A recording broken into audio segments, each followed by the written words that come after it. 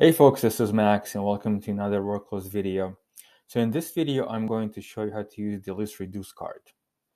Now what it does is that it takes a list, the card takes a list of values and then returns a single value, all right? Now the best way to really see how it works is to look at an example, and I'm going to show you 3 examples. Now this video is based on this blog post here that I'm going to also link in the video. But again, if you prefer to read, you can always go here. You can also, other programming languages also have a reduce function. And so you can also read about, just Google and see how it works. But as I said, the basic idea is that you take a list of values and then reduce, and thus the name, to a single value. Okay, so, but let's see how it works. So we're going to look at 3 examples. So I've got the 3 examples here. And so the first one is that we're going to see how to add numbers. Let me open this flow. Now, let's reload.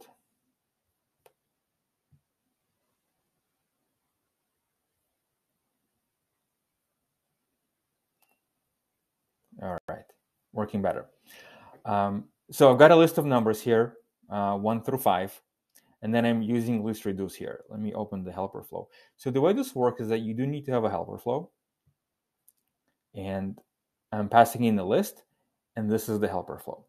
And of course, most of the logic is happening in the helper flow. So let's see how it works. Now again, the goal is to add the numbers, all the numbers here. So before we jump into helper flow, so again, the list reduce has a list. This is the list of values.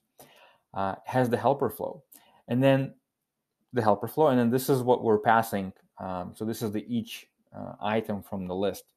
And then right here, so this is important. This is called memo. So this is when it runs for the first time, this is the original value. And then when the reduce function is running, or the reduce card is running, it's going to pass its current value into this field, into memo. Okay, and again, let's see how the flow works, and then it's gonna, I think, make more sense. So let's go here. So this is the helper flow, and it has 2 parameters. It has the current number. This is the current number from the list. And again, this is the memo number. So it has the initial value, and then this number for each run is then passed into this memo again. So in a way, it's like a recursion also. So we calculate the current value, and then we pass it into memo, and then add the next number. Okay, so we take the current number, we take the previous number, add them, and then that's the result we're sending back. And then we repeat the same process until the list is, the whole list is processed. Well, let me run this. So I'm going to click test. I know it could be a little bit confusing at first. All right, so this is the result. This is the main flow. And we can see I've got the list was passed, and then the sum of all the numbers is 15, right? So which is correct. So we got 1, this is 3, this is 6, plus 4 is 10, and then we got 15. All right, but let's see how the helper flow works, because that's, of course, again, that has the core of the logic. And this is the run that I did here. This is the first run. And let's see here. So the current number is 1. Right, let me go back. So that's the current number is 1. And then the memo number is 0. Right? And if I go back here, and go back to, so this is the initial value is 0. So that's being passed. Okay. And then what I do is I simply add the numbers. So 1 plus 0 is 1, and then 1. So now this number is going to be passed back into this card as a memo variable. It's going to be here, and then it's going to pick the next number from the list. So let's click on the next run. So we got 2, right? That's the next number, and we can look here. That's the next number from the list. But notice the memo now, that's the previous value that we added. Okay, so if I go back here for a second, this one, let me click on the next, was passed here. So I'm taking 2 plus 1 is 3, and then I'm returning this. Okay, so the helper flow returns a value. So this value is going to be sort of fed into the memo variable, and then it's going to pick up the next number. So let's click on the next one. So 3, right, that's the memo. I'm sorry, that's the current value. That's the current value. In this case, they're the same. And then 3, right, that's when we added 2 plus 1. And then 3 plus 3 is 6. Now, on the next run, 6 is going to be set for memo. Let's look here. So we got 6. And then we pick up the next number from the list, which is 4. And then we add the two numbers. 4 plus 6 is 10. We're returning 10. Now, 10 is going to be fed into the memo on the next run. And then we're going to pick up the last number from the list. And the last number is 5. Let's go back here, click on the last run. And that's the last number. And then this is the memo. And then 10 plus 5 right here. 10 plus 5 is 15. And we're done. We processed the entire list. And then, of course, this is the main flow. This is the result. All right. So that's how it works. I think if you look at an example, it I think a little bit easier to understand. All right. So this is one example. This is where we're adding numbers. You can do sum. Let's look at another example. Let me turn these two flows off. And this one we're gonna find the biggest number. And let's open the main. Let me close this. Let's open the main flow first. And I've got a list of numbers, and I'm passing it to list reduce. I've got the helper flow, and this is the current item. That's the current number, and then the memo is 0 again. And my goal is now to find the biggest number here. And let's open the helper flow. Now, one thing I also say is that these examples are more or less,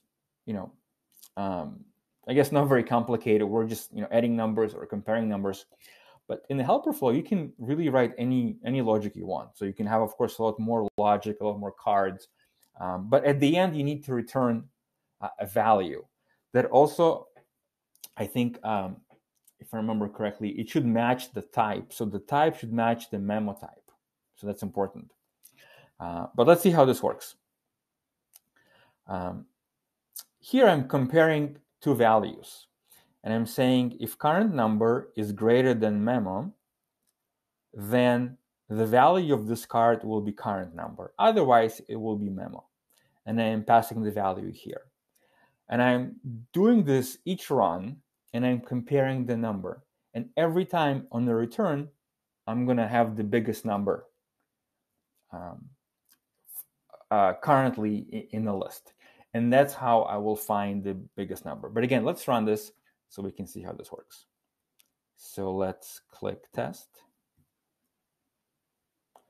All right, so you can see the numbers. 60 is, of course, the biggest number. Let's go here. Flow history. All right. And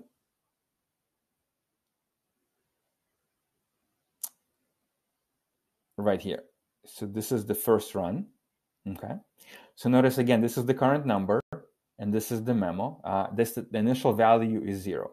So what I'm doing is that I'm saying, hey, I'm comparing 20 and 0. So is 20 bigger than 0? If yes, if true, then this is the value. If false, this is the value. But it's true, so I'm setting the output of the card to 20, and then I'm returning it. So now 20 is going to be passed into memo, and the flow is going to pick up the next number in the list. So I'm going to click the next run. So the next number is 10. I can just go back to show you. Next number is 10. And memo is 20 from the previous run. And I'm saying, is 10 greater than 20? So if it's true, return 10. Otherwise, return 20. right? So we know that 10 is less, so we're returning 20, and then 20 is returned. On the next run, we're passing this to memo again. So let's look at the next one. Now we have 60. That's the current number, and this is the memo from the previous run. That's the number, I should say, from the previous run. And we're saying value A is greater than value B. If it's true, the result of this card is 60, which is true in our case. 60 is bigger than 20. We're returning 60. So this value will be fed into memo, and we're going to pick up the next number. Next number is 50 on the list, and the memo is 60. And we're doing the comparison again. If 50 is bigger than 60, then if true, return this value. But no, it's false. So we're returning 60. So the output of this card is 60. We're returning 60.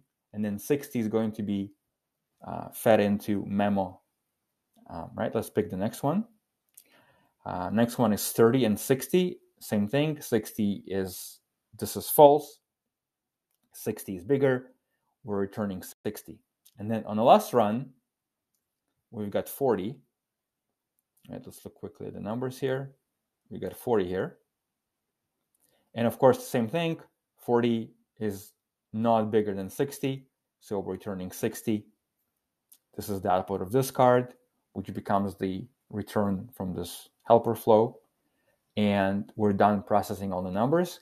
And then we found, as we can see here, 60. We found the biggest number. All right. So that's another example how reduce works. Again, we're taking a list of numbers and reducing the list to just one value. All right, let's look at one more example. Let's go here. Let's close. Let me turn off this flow. And now this is not numbers based. This is going to be with messages. So I'm going to turn this on and then turn this on. All right. Let me open. Okay, so this is an example where you want to send a message, whether it's email or Slack or really anything, and you want to sort of add users to the message. So you say, for example, the following users were activated today. And then you want to say user 1, user 2, user 3, user 4, and so on, right? So again, list reduce can be used again in this example. So this is the original message. This goes into memo. This is just a list of users. Probably in a real case, you would get the list of users from a search, for example, or filter function card.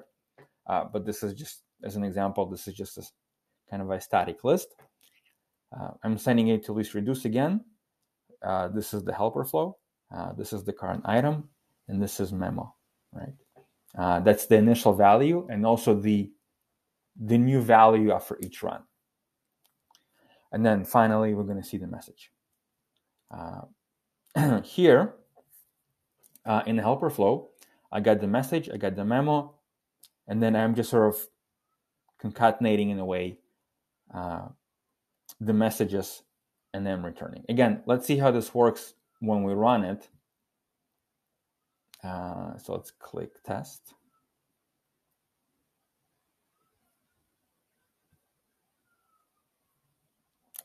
All right. And so this is the result. You can see this is the final. Oh, sorry, not the final. This is the final. This is the very final result. The following users were activated today.